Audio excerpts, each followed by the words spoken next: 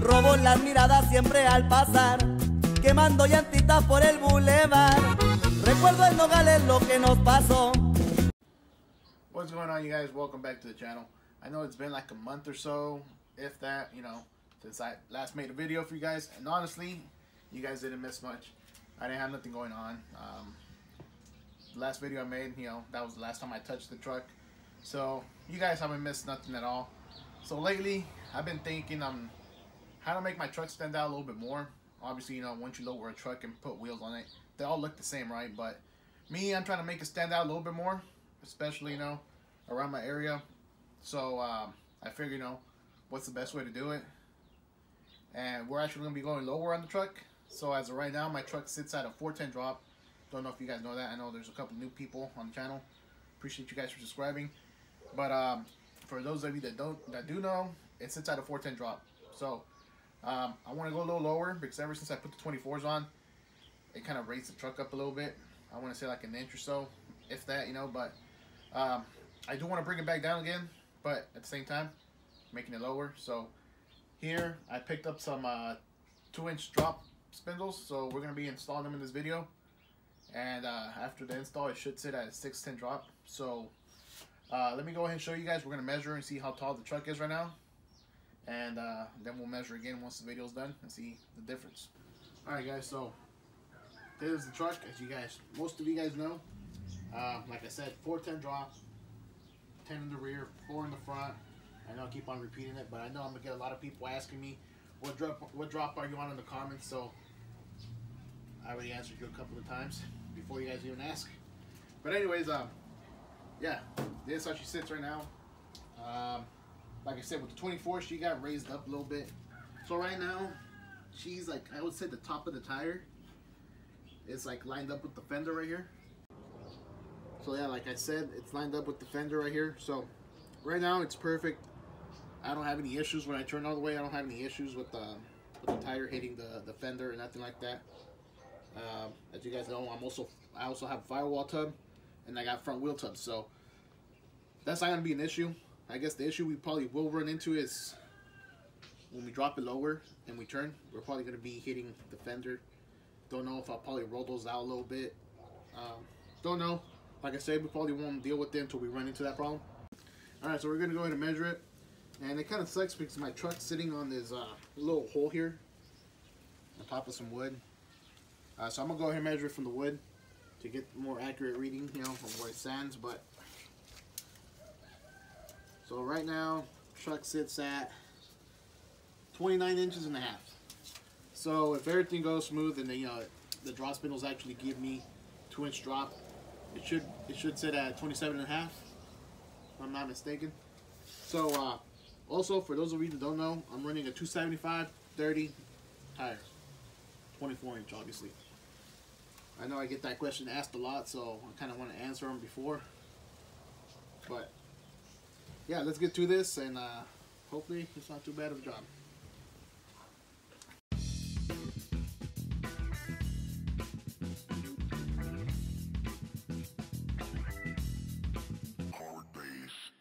Alright guys, so I already went ahead and opened the box just because right now I'm kind of by myself, so it's hard to record and just do things overall which require 2 hands at the same time. So anyways, cochinos, don't think wrong.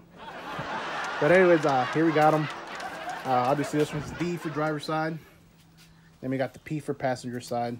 So honestly, they don't look too bad. And for those of you guys that do know, this kind of looks like it has the finish, almost like the old school DJM lower control arms. Has the same, finish to it, looks like. Now I think DJM stuff is all black. Before it used to be this color. I think my control arms are this color. I'll go ahead and show you guys right now. But so on my part, I think they're gonna look good because they're gonna match. But yeah, not too bad, guys. I think I paid what was it? $203, something like that, shipped to my house, so it's not too bad. 2-inch drop spindles. Let me go ahead and take you guys to my truck, see if they match. Okay, so here we got the lowers and the uppers, obviously, but you can see it has the same kind of finish to it.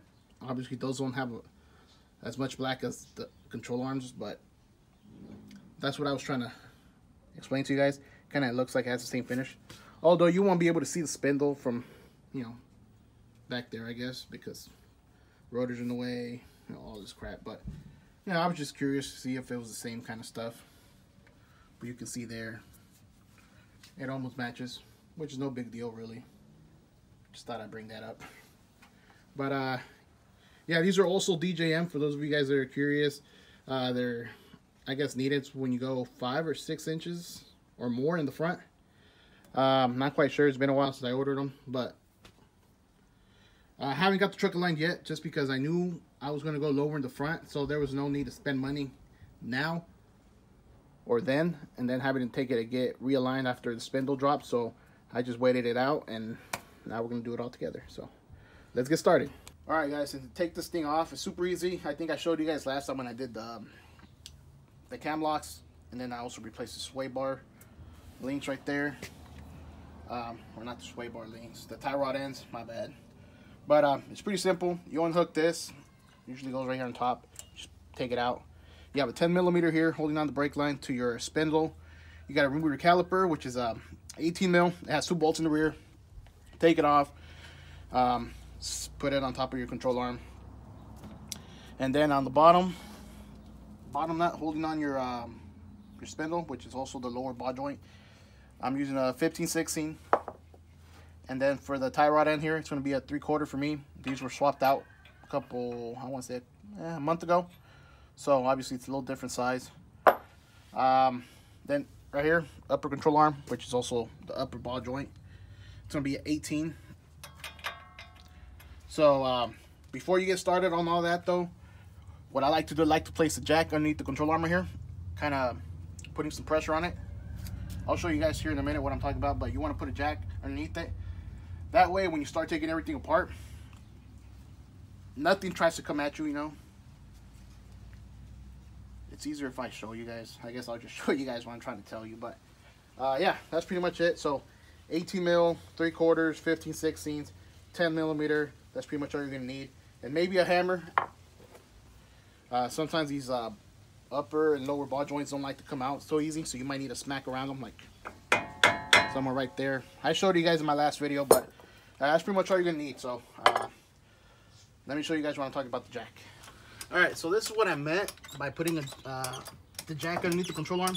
I like to put mine right underneath the shock, where the shock mounts up. That way, you know, there's not a lot of pressure on that spindle when you go to take it off. Just try to center it. My driveway sucks, but try to do the best. So basically, you just want to do that, just so when you take off, when you start taking things apart, that spring or whatever don't try to come at you. So that's what I was trying to tell you guys by the jack underneath the control arm. Just to put some pressure on that spring. That way you don't go boom. You guys get the point.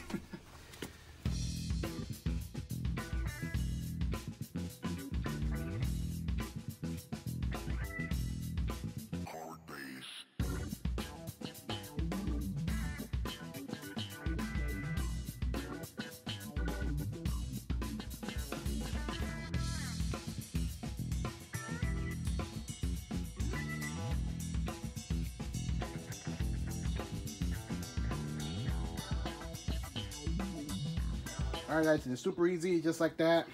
Couple of nuts, and it came off. And that's how she sits right now. If you wouldn't have that jack underneath, that lower control arm would probably try to go down because of the spring, the way the spring tries to push it down. So always make sure and use the jack underneath the control arm if you're going to remove the spindle.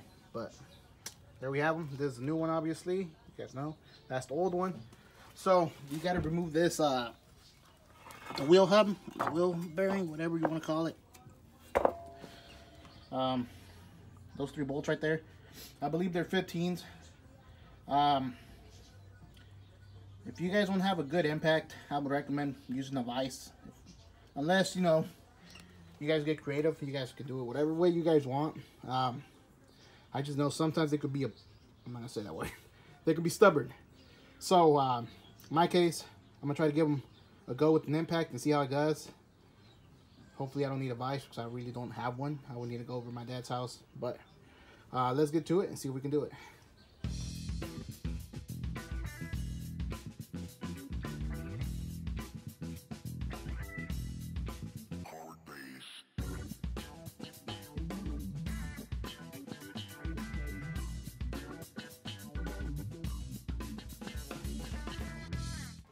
Alright, so just like that, it's done, ready to go.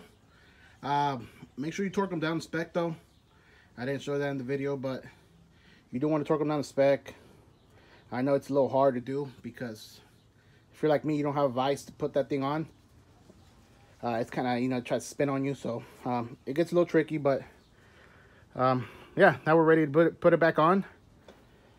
And it's super easy, guys. Honestly, if I wasn't recording, I would say each side anywhere from 30 to 40 minutes, if that, each side. So I want to say between both of them, both sides, now we're in 30 minutes at the most, honestly. So yeah, that was all ugly. But this one looks a lot nicer. So let's get to it.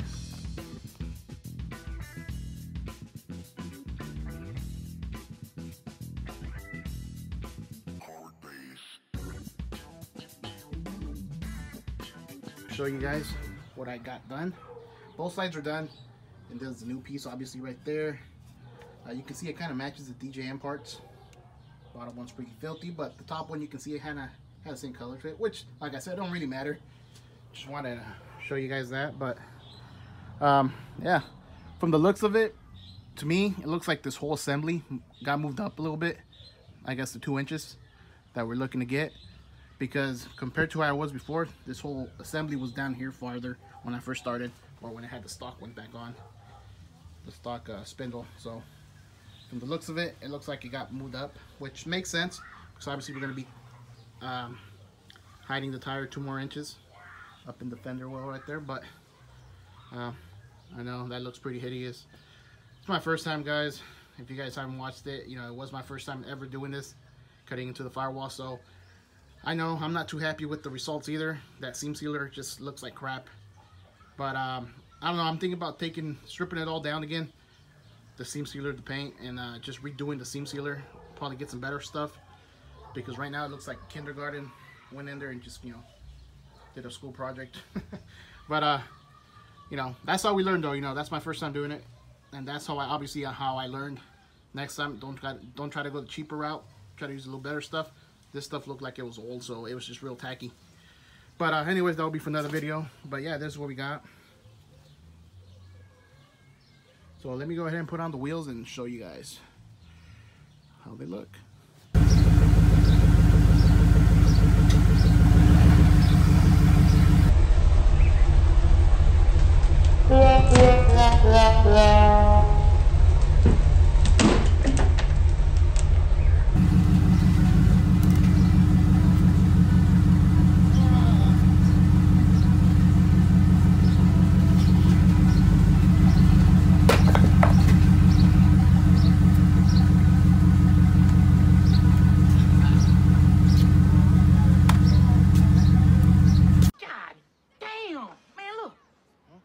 Alright guys, so it's now the next day. Last night I got done pretty late.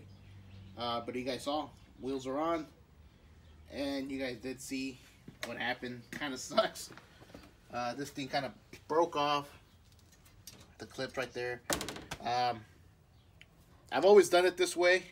Never once have I had that problem where it gets stuck. I know you guys are probably going to tell me in the comments you should have gone forward. But honestly, I couldn't. Because the truck was a lot closer to my razor here.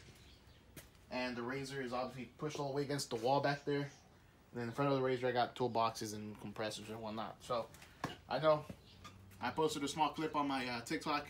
And a lot of people were commenting, you should have gone forward. You dumbass, whatever, you know.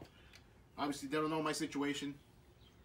Why I couldn't go forward. But, you know, I'm trying to explain to you guys now before, you know, someone comments down in the comments and says you should have gone forward. I couldn't. You know, it is what it is, though. It gives me something to work on. I don't care. You know. Sometimes you gotta break things in order to keep you busy. So, oh well. Should be a simple fix though.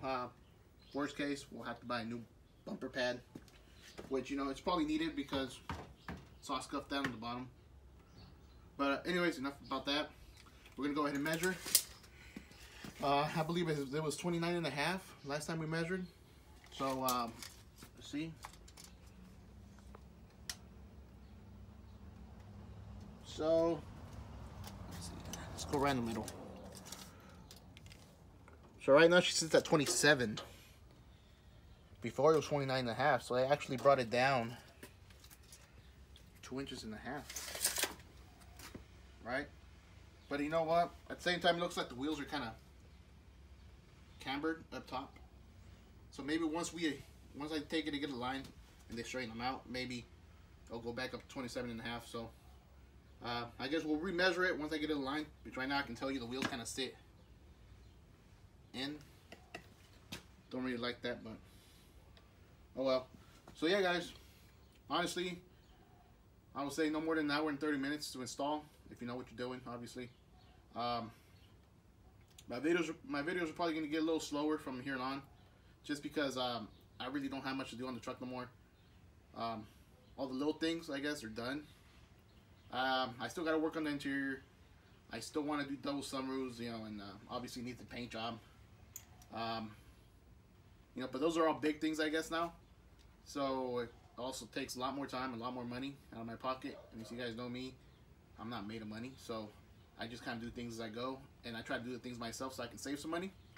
So honestly, my videos are gonna get a little slower. I am thinking about picking up a new project. That way, you know, I can kind of keep on having videos for you guys every other week or so, because I know it's been almost a month since I last posted a video for you guys. But like I said, if it's things I can kind of show you guys, we'll try to upload a video here and there.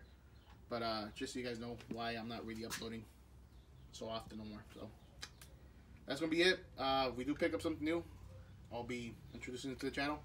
But other than that, hope you guys enjoy the video. Don't forget to comment, like, and subscribe.